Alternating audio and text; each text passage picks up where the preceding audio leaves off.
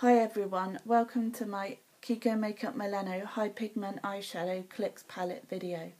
This is the palette that I've bought, and as you can see there's an applicator in there and a nice mirror.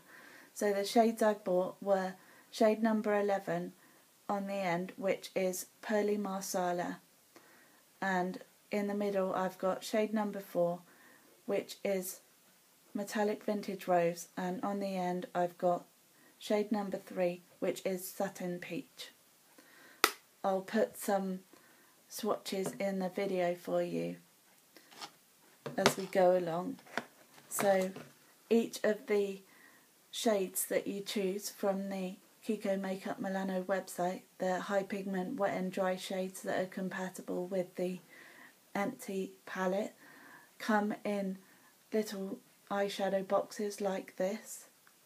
They're tiny little palettes, and they open and close with the same magnetic closure system as the palette itself.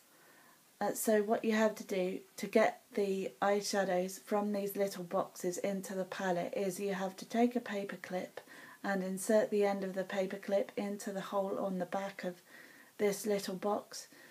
You have to turn it a couple of times, and when you feel or hear the eyeshadow moving around, then it's time to take the eyeshadow out and put it into the empty palette. These eyeshadows separately cost $5.90 and the empty palette costs around $4.90. This is the packaging for the eyeshadows, so that's what they look like. And theirs is quite good because there's a window so you can see each of the colours. This is the original box for the palette, and so as usual, like with everything else on the Kiko website, it comes all really nicely boxed up. And so basically when you need to take the eyeshadows out of the palette, or if you want a change of colour from the selection that you've bought or something, or if you just want to save one eyeshadow for another time, then what you have to do is you have to use the paper clip again, put it in the hole and do the same turning thing with the paper clip to get the eyeshadow back out again, and you just place it into its individual palette if that's what you want to do.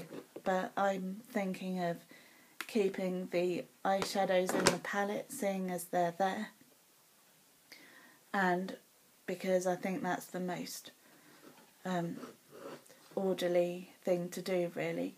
So basically these eyeshadow palettes are quite good because they're stackable, so if you do decide to buy another one, they can actually be stacked on top of one another so that you can keep your eyeshadows neatly. And there are instructions on the Kiko website, like I say, but I'll put all the information down below in the video description. Like this video and subscribe to my channel. Thanks for watching. The swatches are coming now, so look out for them. And I'll see you again soon. Bye.